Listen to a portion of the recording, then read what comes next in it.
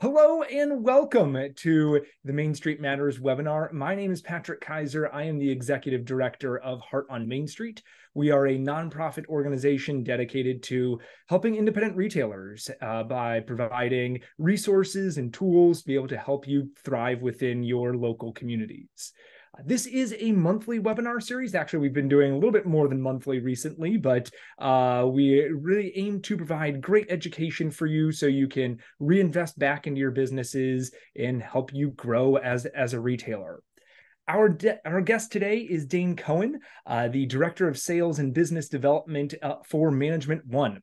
Management One is a leading inventory management, financial planning company, really specializing in working with independent retailers and to provide training and support and accountability to help create financial stability for you all.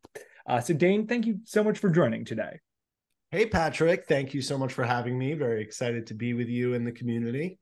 Yeah, absolutely. I'm excited that you're here. So today we're going to be talking about achieving financial freedom, kind of broadly. There's a lot involved in that, budgeting, financial planning, open to buys, a lot going into that. So kind of really a roadmap to helping you achieve more of a financial stability in these times.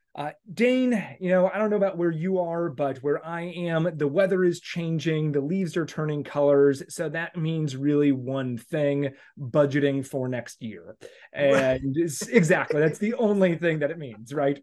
But so how can we really achieve our financial freedom as we're going into 2024? Yeah, so I'm going to get my screen up here in a moment. But listen, I love that the way of framing this, right? Financial freedom. Yeah. And really, here's why. There are some basic rules of retail from a financial math perspective. And success is actually really easy to calculate on paper. Not saying it's easy to achieve, Sure. but it's easy to calculate on paper. What you need to do in sales, what you need to hit in margin. These are really firm numbers that we can know, right? And what it takes to be profitable. And if we miss those goals, how that's going to set you back. So the key to financial freedom is, one, level setting those goals, right? And working from a place of knowledge. And a place of knowledge is a place of power. So you're never going to achieve financial freedom if we don't know at the very start, what do I need to do in sales to cover my basic expenses, to keep the lights on? So in this presentation today, and we call it the roadmap to making money in today's retail climate, because we know it's a climate. Right? No, absolutely. And it is changing every year. So changing every year, every month. It seems so.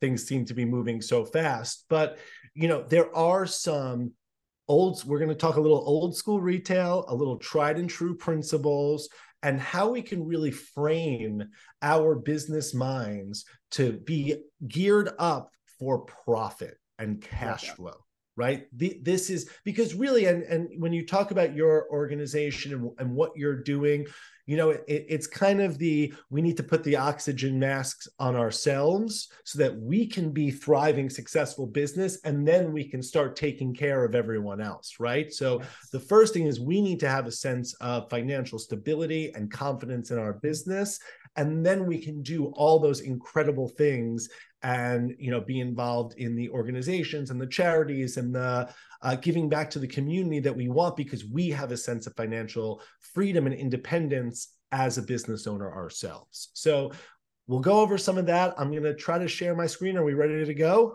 Let's do it. All right. All right. All right. Boom. We can see it. Can we see this? Yes, I can see you right. Hi. Okay, great.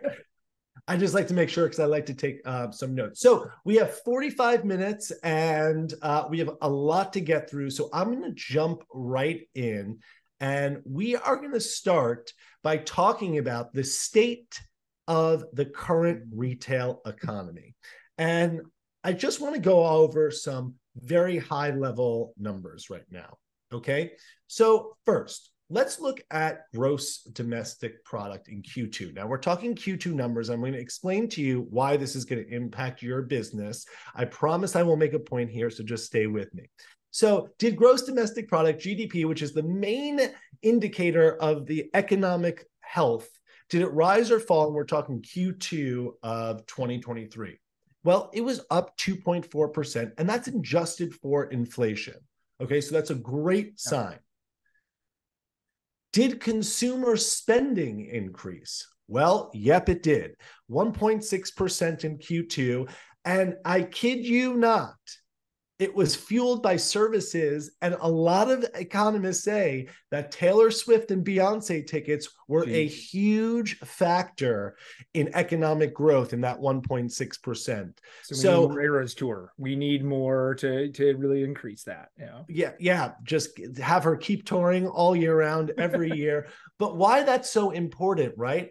There is money out there and people are willing to spend in the places that mean something to them, right? So people love Taylor Swift.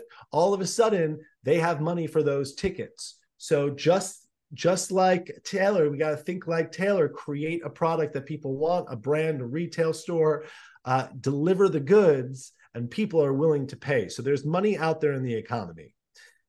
Did personal income rise or fall? Well, personal income was up 2.5%, and that's after taxes and adjusted for inflation. So people have more money in their pocket. And I know that's counterintuitive to how we feel, perhaps, but the numbers do not lie. Finally, inflation. Well, did inflation rise, right? That's the big concern out there. It did. It was up 2.6%, but that is the lowest it's trended since the pandemic. So it is now trending downwards. It was up to 4.1% at the beginning of the year. It's now bumped down to 2.6%, and it's looking to trend down once the Q3 reports are released as well. So it did increase. It's still rising, but it's downtrending at a slower pace. And then finally, we're looking at the last report from that quarter, June retail sales. Well, they were pretty flat, but we eked out an increase of 0.2%, and that was driven by women's clothing stores, shoe stores, and department stores. Okay, so now we've seen May, June, both increases, a little bit flat, but again, there is strength in the economy. So I'm going to tell everyone a little term that's been floating around with the economists, and it's called the vibe session. The vibe session, kind of a funky term. What is that? Right? It's a fun term. Yeah. It's a fun term. It's a vibe session. So what does that mean? Well, quite literally, it means that economic indicators are actually all good, right? Our GDP, inflation is downtrending, personal income is up, retail sales are increasing or flat. But yet there's still just a general vibe out there that the economy's not doing well. There's a little anxiety, there's some fear. And the vibe session was coined really to kind of match those two sentiments, where we have economic indicators and the reports out there saying, hey, everything's looking good, but the general public and the consumers just don't feel the right vibe on the economy right now. And that can have very real consequences, right? This isn't just a perceived thing. If people don't feel good about the economy, it's going to impact how they spend, how they save, how they approach things, the buying decisions they make. So this vibe session could become a very real recession based on kind of a self-fulfilling prophecy. So is that because of the last several quarters before that, some trepidation there, that people are just kind of maybe weary of something happening in the future, or do they kind of know why the vibes are off? The main reason is because bread and milk, the price of bread and milk is increasing, right? Okay. So every time you go to the grocery store, I could give you 700 facts of why the economy is good, but if you're checking out at the grocery store and your bill is bigger than you're used to it being, it just creates a it's very hard to get over that feeling that things are in a bad state. So inflation has really real effects. It really forces people to think about their wallet, their pocketbook at all times, because every place they go, they're seeing rising costs. You go to dinner with friends, you see the bill come, you know that that's more expensive than it was 3 years ago, right? So you're confronted with thinking about the economy on a day-to-day basis. The other thing is is really housing right now. So, those interest rates are really something that people are worried about. And I think that's creating a lot of these bad vibes as well. So let's look at the facts, though. We took a survey of our retailers, and why this is important is I could give you all the economic data that I can give you, but that doesn't represent Main Street, right? That's right. Looking at these big forces in the economy, and it feels so distant. So this hopefully is a little bit more representative of what's actually happening in independent retail, because we at Management One, we work with all independent retailers. So when we look at sales right here, we're looking at sales across the independent retail community. And we work with about 1,100 retail locations. So here we see we're going 12 months back. We started with this, very strong increase of 5.1% in September 22 over LY. We started out 2023. Look at this number from January, 8.9% up across our retail stores. That's a huge increase over 2022, which was already a banner year of sales, right? So we're actually seeing increases on a huge bump in sales post-pandemic. And now, we're seeing things level out a little bit, and coming a little bit back down to reality. So you see in April, we were flat. Coming into August 2023, last report, which showed us up 2.3%. But again, we have to look at this as the positive. 2022 was one of the biggest years that retail has ever had. And 2021 and 2022 combined were massive, massive years of business. So if we're seeing us comping those numbers or even doing above, there is health in the retail economy. And I want to make this very clear why I'm sharing this with everyone. The reason is I want people to know that there is space for great business to be had by great retailers right now. And if we come from a place of fear, both in our buying and our business decisions, most likely we're going to end up with that type of result. If we buy sheepishly, if we hold on too tight, if we don't make great data-driven decisions, we could really have that self-fulfilling vibe session approach where we're actually digging our own hole because we're so scared of the economy that doesn't really even exist on paper. And, sorry, with that, you had said earlier that there was a 0.2% growth at those Q2. That was showing in June. That was showing at independent retail a 2.3% growth. So, overall, Main Street doing better than all retail in general. So, in fact, independent retail is actually seeing the most growth out of e-commerce right now, where the majors are starting to see a decrease from pandemic levels. So there's actually a rise in the opportunity right now for independent retailers, where kind of those big bubbles of sales that were happening in the Amazons and the Targets and all the kind of big box stores, they're seeing a leveling out and a decrease in their e-commerce sales when there's market share to be gained for independent retailers. Very cool. Okay, so a little more facts for you. This year, back to school sales hit $12 billion in clothing and accessories and $7.8 billion in shoes. That's the highest on record in the past decade. Okay, so just some more indicators of what's really happening in the economy. So is this vibe session over? Are we ready to say kind of goodbye to the vibe session? Again, annual retail sales are scheduled to continue to grow at a cumulative of 4 to 6%. Store openings outpaced closings in 2022 for the first time since the pandemic. On retail sales, like we just said, are growing for small and medium-sized retailers. And back to school spending reached record highs. So I don't want to ignore the real challenges in the economy. Student debt repayments have started again in the beginning of October. People are very worried and confused about that.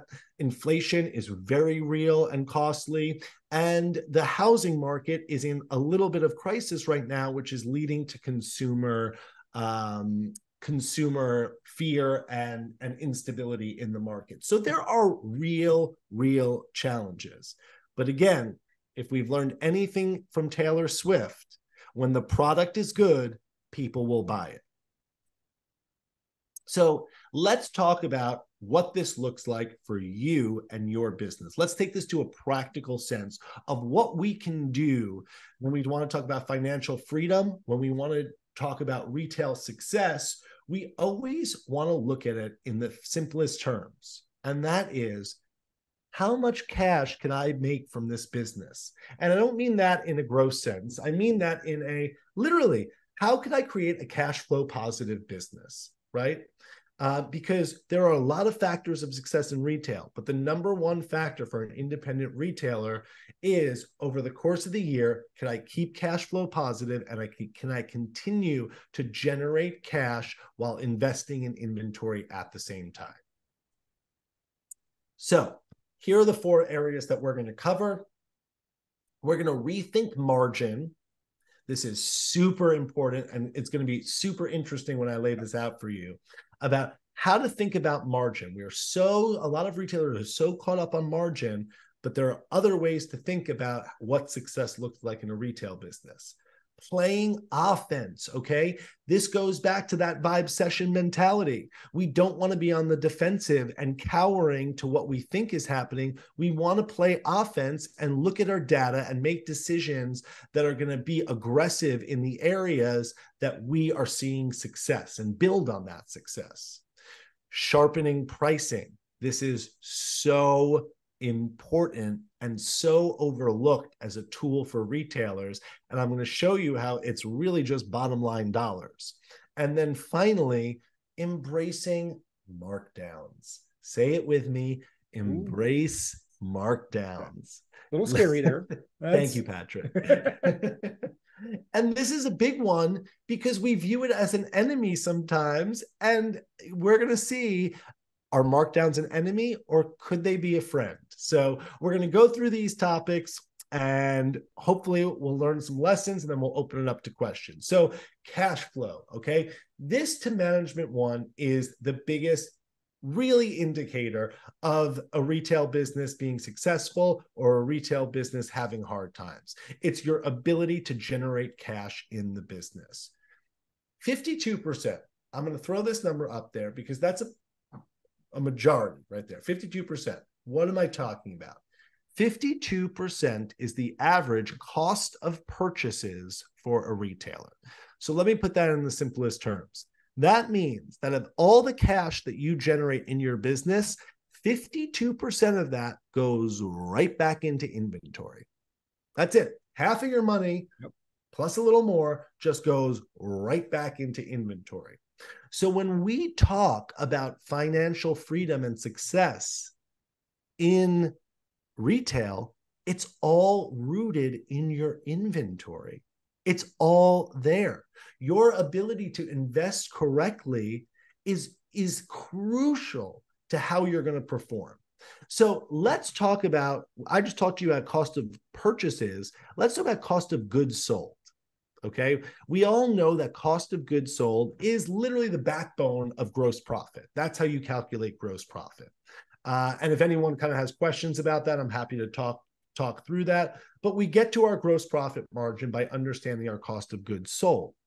It is the most misleading term in all of retail. Here's why. It is literally just calculating the cost of the goods that you sold. It doesn't take into account all the other stuff sitting on your floor that may or may not be selling. And let's look at what this looks like from an accountant perspective. Okay, so we're going to do a little math. I know we're going to feel like we're in an Econ 101 class. I hope to not be too dry, so stay with me. Cost of goods sold is literally calculated by this simple formula right here. Okay, so your accountant would look, okay, Jane's Dress Shop started the year with $250,000 worth of inventory. They purchased over the course of the year $700,000 worth of goods, and they ended the year with $350,000 in inventory. Your cost of goods is quite simply $600,000. That is this big term in retail accounting that everyone lives or dies by. So our sales, okay, right up here, great job. This retailer did $1 million in sales. That's awesome.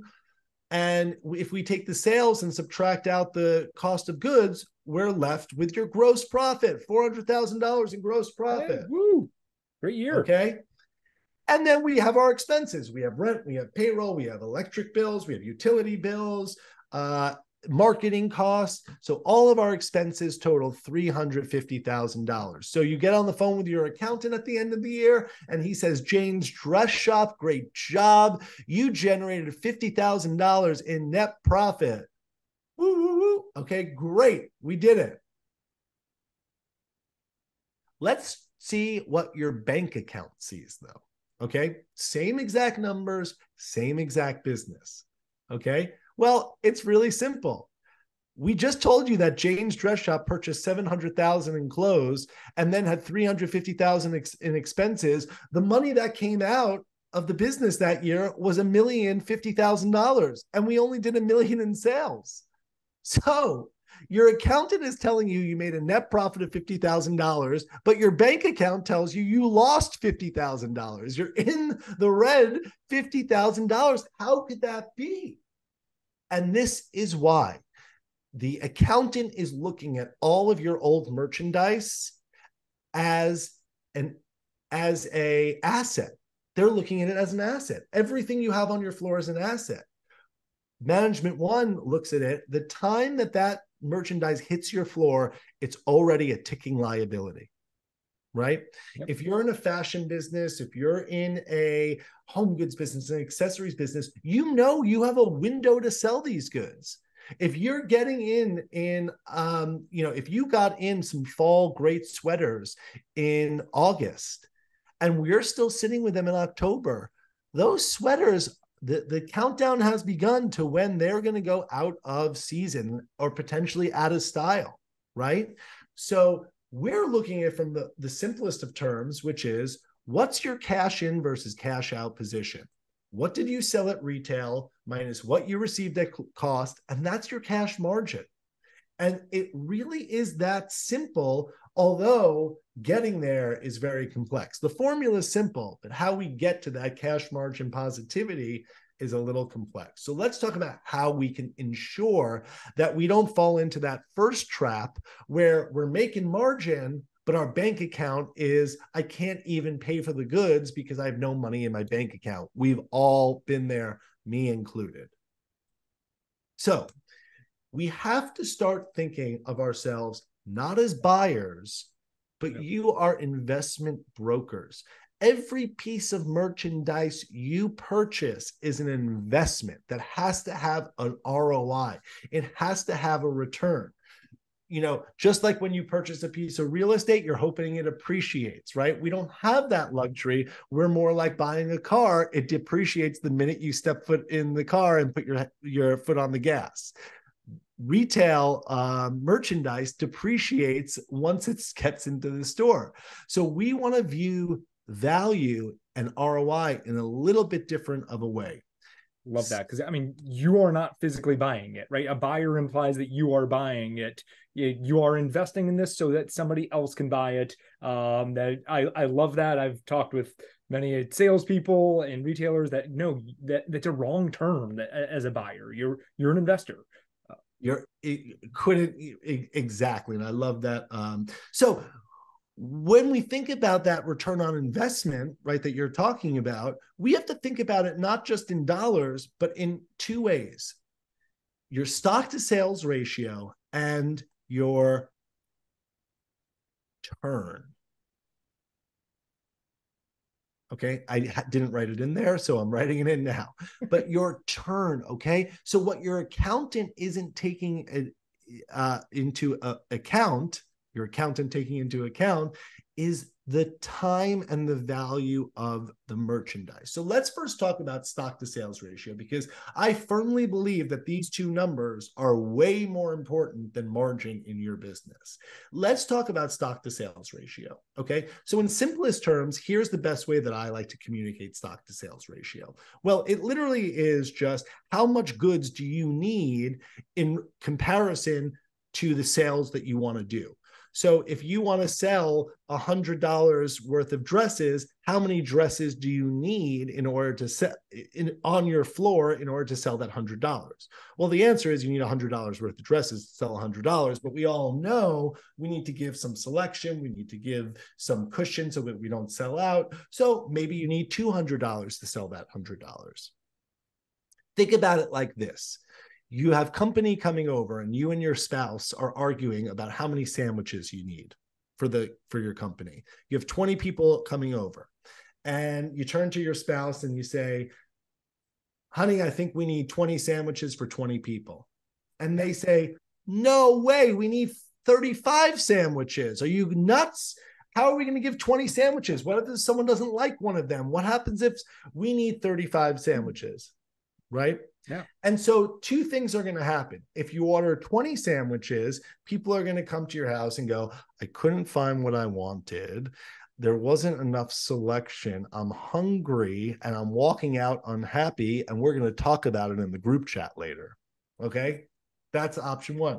Option two is you go and you buy 40 sandwiches and you have so much leftovers, you put it in the fridge, your whole fridge is taken up by leftovers. They go bad because no one eats it. No one in the family wants the sandwich. You're eating it for breakfast, you're eating it for lunch, you're eating it for dinner. And you're like, get these rotting sandwiches out, and you end up throwing them out. And now you've wasted money. And so both situations are potentially bad, right? And that's an overstocked or understocked situation. That's your stock to sales ratio. It's a really interesting way of thinking about it, right? What is the Goldilocks of inventory that I need? And buying to that amount is going to be so crucial to your success, right? Because we won't need to buy enough that we are satisfying the customer's needs, but not too much where we're just going to have wild overages and then end up having to clearance out those goods. And then turn is a simple time calculation. How quickly can I sell these goods, right? What is the appropriate turn rate? So turn is how many times you're going to flip your inventory in a year. So for a women's fashion boutique, that could be 5 to 6 times a year. Basically, we want to know, I want to get it in, I want to sell it, and then when I get new product, to back it up and keep on that kind of flow of goods. Its turn is the time, it's the flow, it's how long it's going to take to sell through things, because you don't want something sitting on your floor for a year, right? We want it to move through the business to keep generating cash. The more time it turns, the more cash you're generating in and out of the business. So these terms are almost more significant than margin, in my opinion. They just are. Okay. So these are the things we need to be thinking about. Do I have too much? Do I have too little? Am I efficiently rotating through my merchandise? Because last year's sales only tell a small piece of the puzzle. So the key here is we want to stop winging it. Okay. When we go to market, when we make our purchases, and I go back to that original statement I made, that there are formulas for this. There are ways to know what the right stock level is. There are ways to know how much you should be buying at market and what sales you should be doing. So winging it is no longer an option if you really want to achieve that financial freedom. When you wing it, you end up with what's called a wide and thin merchandising strategy. When you have a whole lot of everything, but a whole lot of nothing. a little bit of everything, but a whole lot of nothing. And so what does that look like? You're buying, I want to buy a little of this, I want to buy a little of this. This is going to make this customer happy. This is going to make this customer happy. And you're dabbling into all different places, but you're not making a real statement. So it's a whole lot of nothing and a little bit of everything. We have this mentality as retailers that we have to give our customers as big of a selection as possible. But what really ends up happening is you're giving what is called the paradox of choice. When you put too much stuff in front of your customer, you paralyze them. You literally paralyze them from decision making.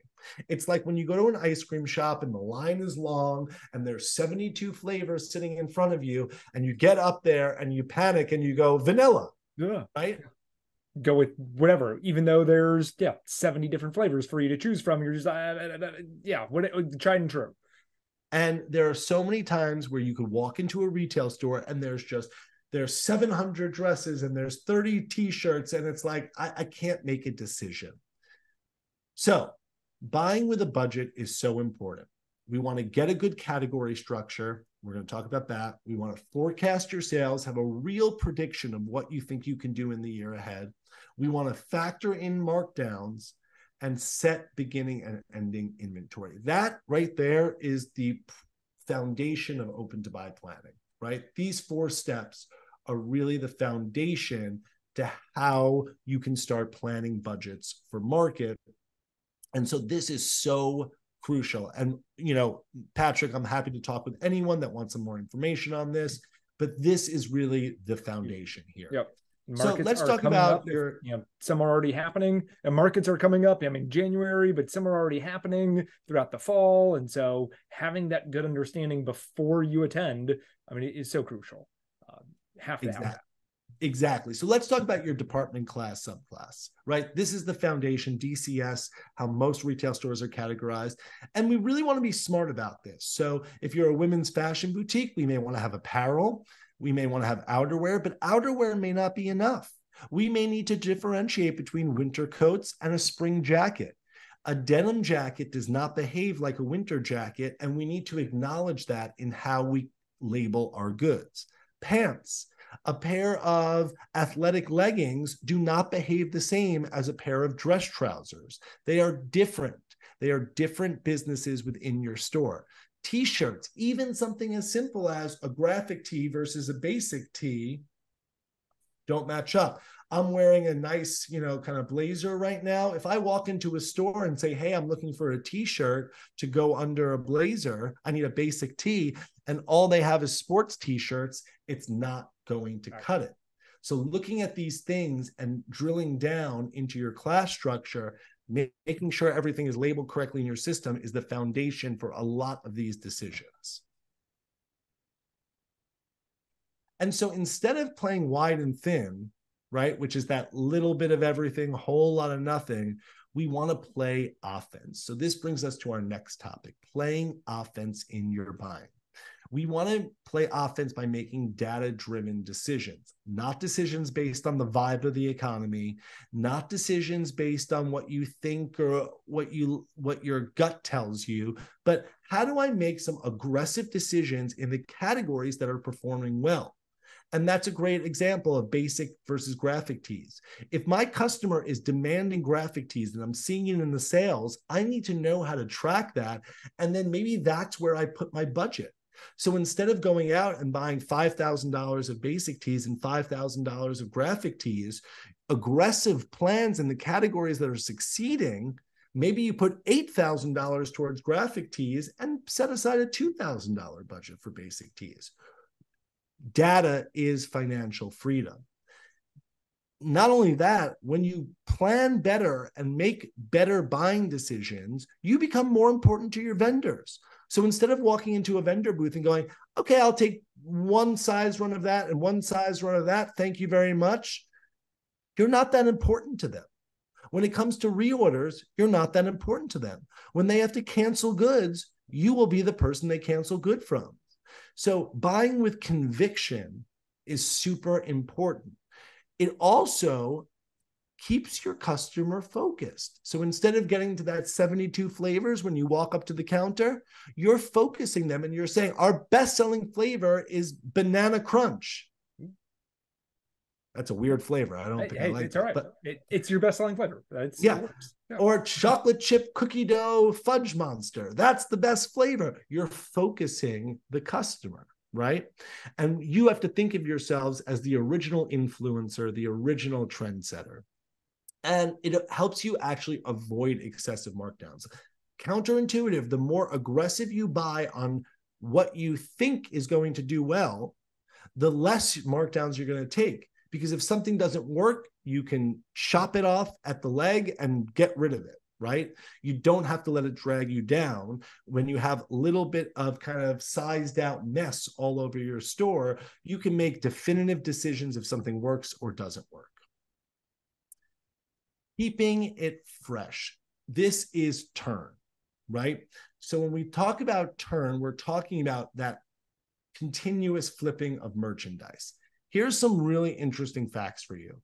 90% of your sales, on average, will come from merchandise that's less than 10 weeks old. That's the window. A vast majority of your business is coming from new goods. In most businesses, 50% of your sales will come from goods that landed within the same month. So having a fresh flow of goods is so important. And let's look at what the flow of a retail store should look like. At the beginning of the season, you want to avoid front loading everything, right? A lot of people make that mistake where they just bring in everything they can as early as they can. We're getting ready for fall season. Let's land it all in August and get everything we can at once. And then October comes around and you're left with scraps. So we want to avoid front loading and instead continue to flow in new goods to the peak of the season. Once we hit peak season, then we want to start thinking, and by the way, now would be that time in the fall season, right? We're already there. What could I start marking down? What did I get in August that just hasn't sold well? The sell-through isn't there.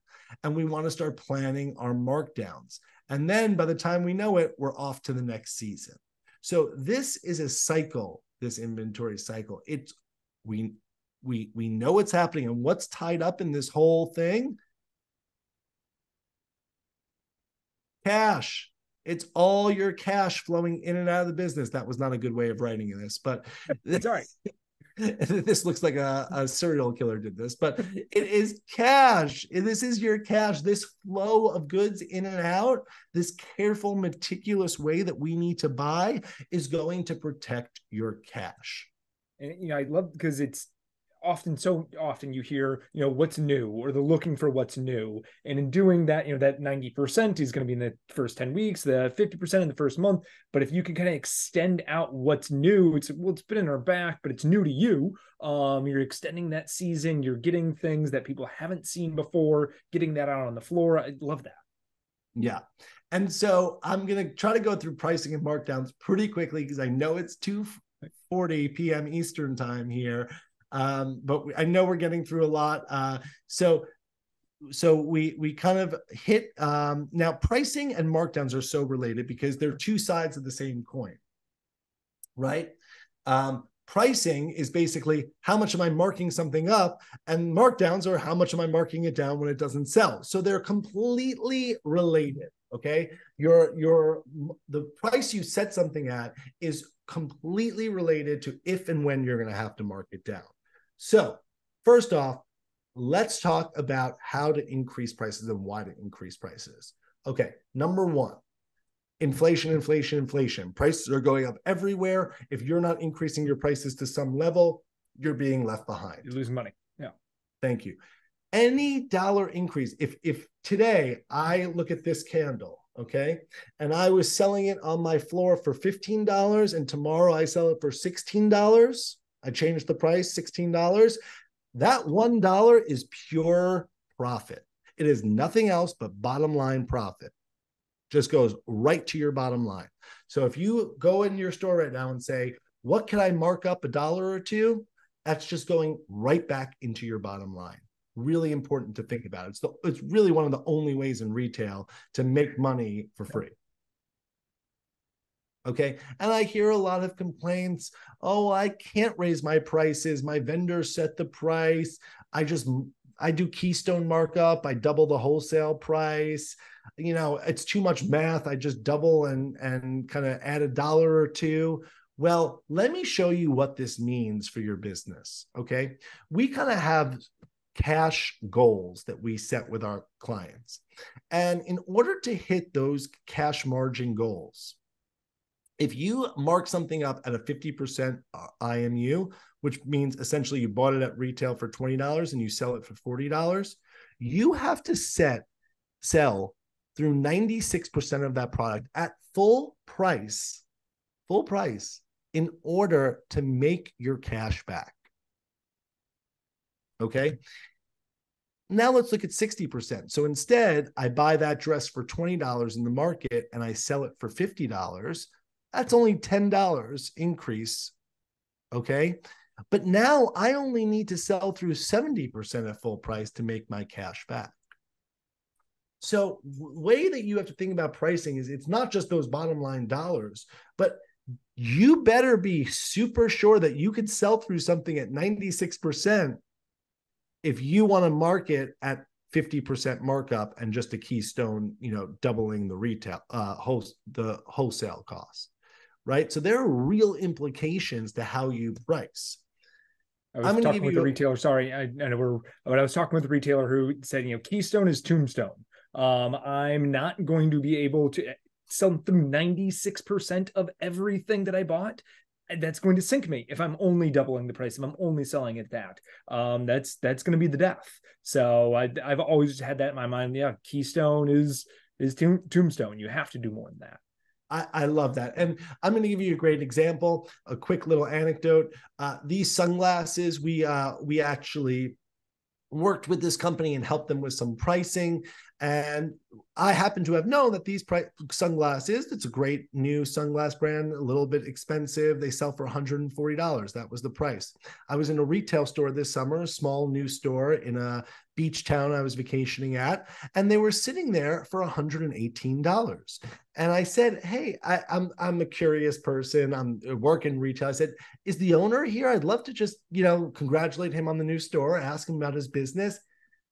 The guy said, I'm the owner. I'm here today. I'm helping around the store. I said, can I ask you why you priced these at $118? They're selling everywhere else for $140.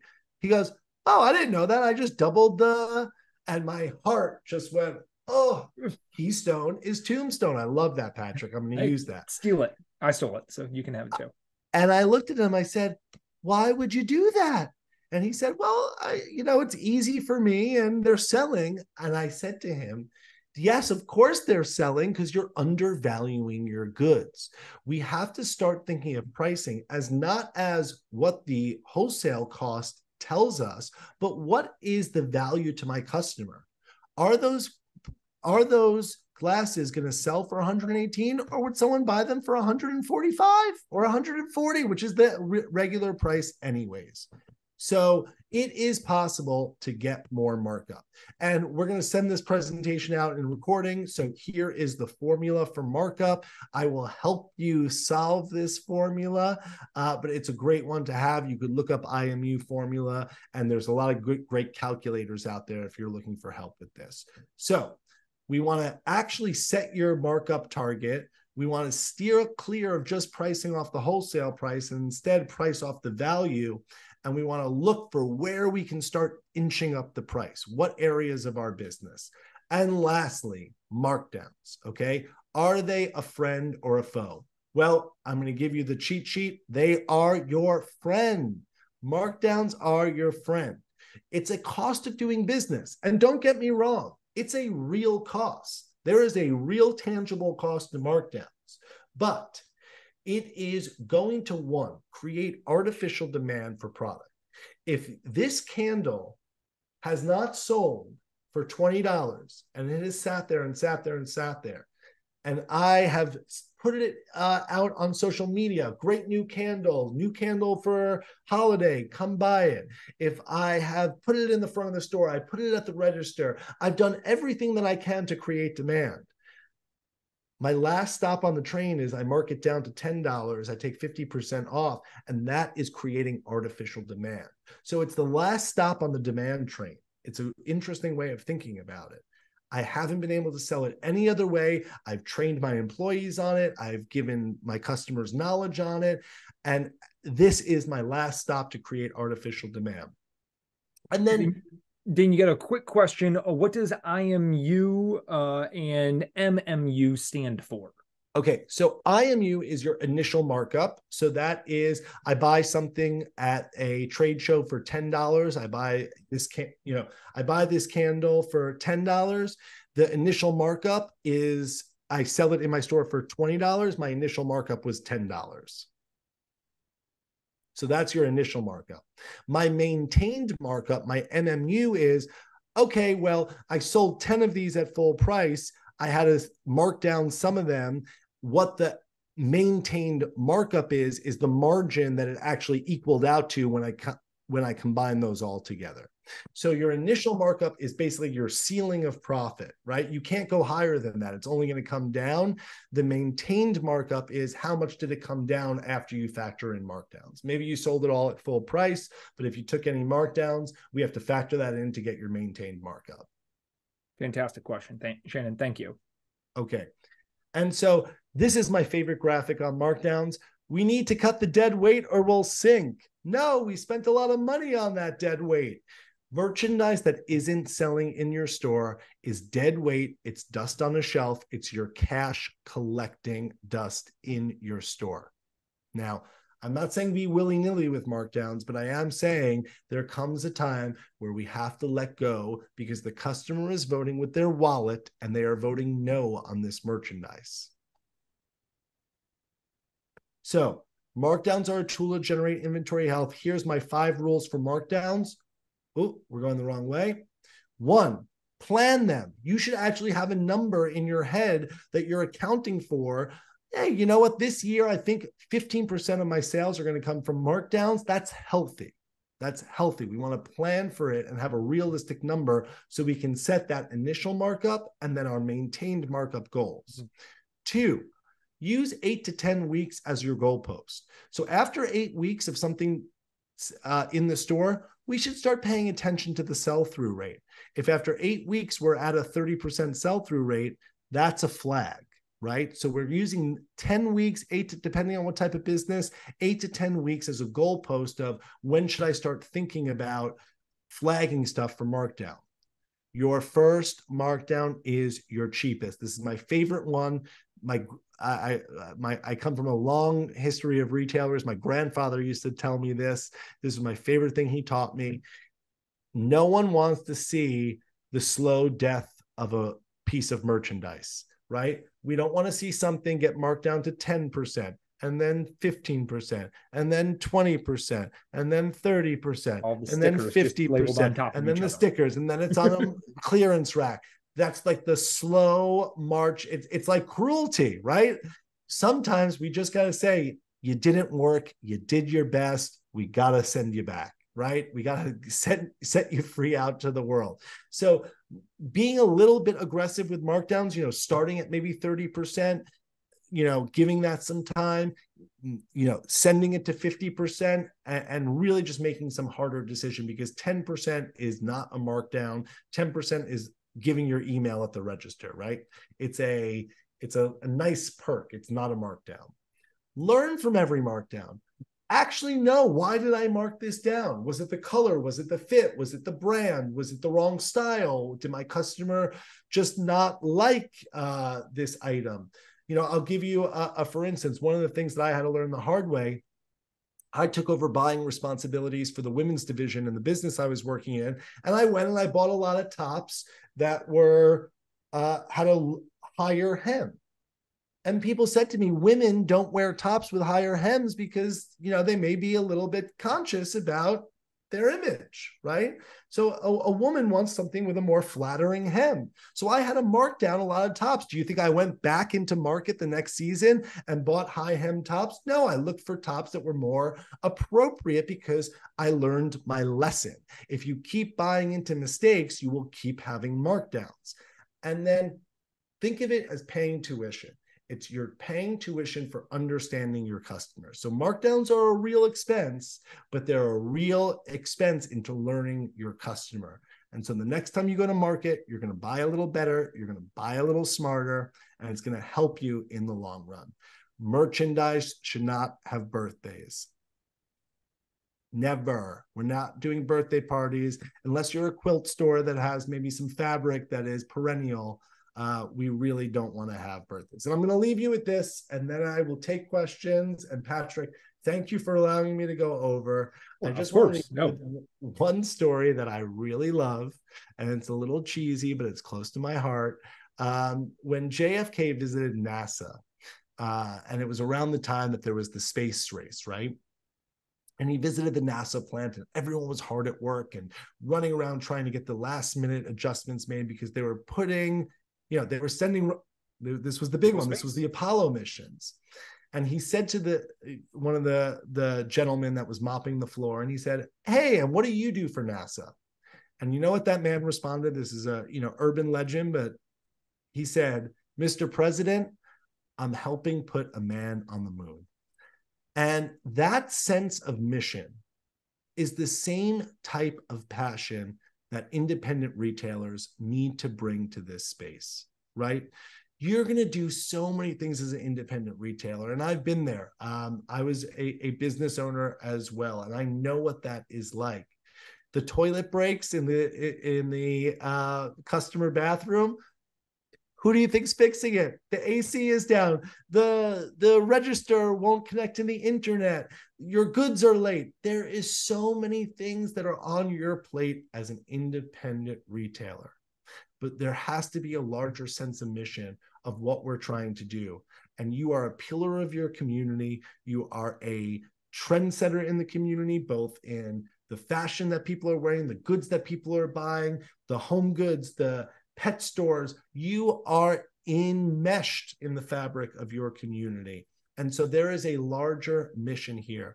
And again, it all starts with creating financial health for yourself and your business and your employees. And then we can spread that wealth around. So I hope we learned a little bit of something today. Thank you for letting me get through that. And Patrick, thank you for that. Keystone is tombstone. I'm going to if I can provide you with one nugget, I mean, heck, I did my job. I always, I've seen you speak at different conferences, and I am always taking away different things of, pricing and margins, how to put out inventory. I mean, I love learning about just how to run a business better and how to have that. So thank you very much.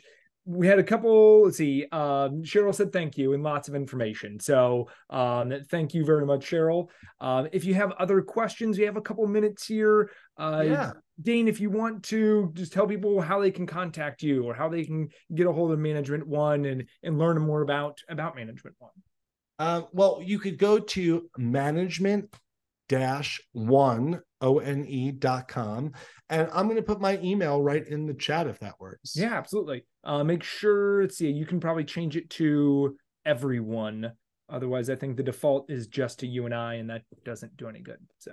Oh, you're right. Well, it's Dane, D-A-N-E, at management-one. And Patrick, I'm sure they could just get in contact with you and you could pass them along to me. But absolutely. All right. Well, it was so good being with you, Patrick.